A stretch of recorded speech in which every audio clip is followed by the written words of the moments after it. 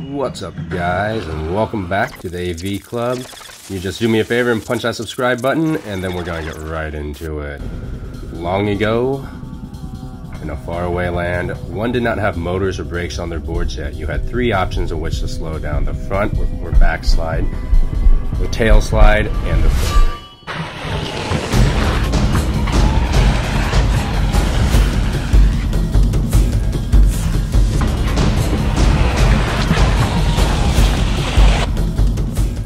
Guys, that was just a really quick little intro on kind of what a foot brake looks like, and I'm going to kind of go over it really quick because a lot of people have also asked. I mean, we have motorized skateboards now, but the rise of e-boards, you cannot always count on the motors to be there. If they crap out on you, or there's a disconnect from the Bluetooth of your remote to your board, you could be in a free fall on your board, basically going down a hill and not be able to brake. If you don't know one of those three brakes in the first part of the video, that's probably not the best. First off, we have longboards, so you can't really pop them up and get razor tail, so that's kind of out of the question unless you have a tail on your board. Also, we have motors on the backs now, so that's kind of out of the question because you'll start scratching up your motors.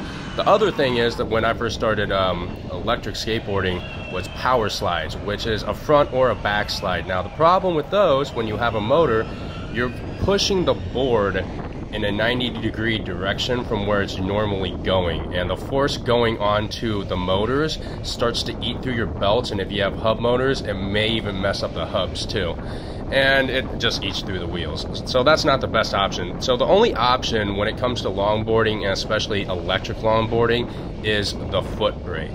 And it's one of those safety precautions I'd recommend that every single person that e-skates learn how to do. It's pretty, I wouldn't say it's simple, but you have to kind of get your bearings first. The main thing is you need to dorsiflex your foot when you first do it. So you almost want to point your toes up and keep your heel down. And then you're going to slightly rock into it where you're going to let more of your foot, or basically the contact patch, hit the ground while you drag it along the ground. Now, the main point is to put about 80% to 85% of your weight on your dominant leg on the board, because if you step too hard on the ground is going to catch you and you're just going to fall and you're going to eat it. So you want to rock kind of into it. If you do it too fast, your foot will start to stutter.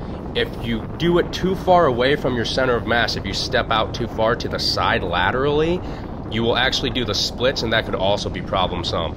You need to keep your legs very close together so they stay tight, and then also let that foot drag behind you, and it's going to cause you and your board to slow down. And because our boards are heavier, this takes even more time to learn, and it takes even more pressure and more stability. So you're basically doing a slight negative lunge, and then you are stabilizing on the ground while you're moving.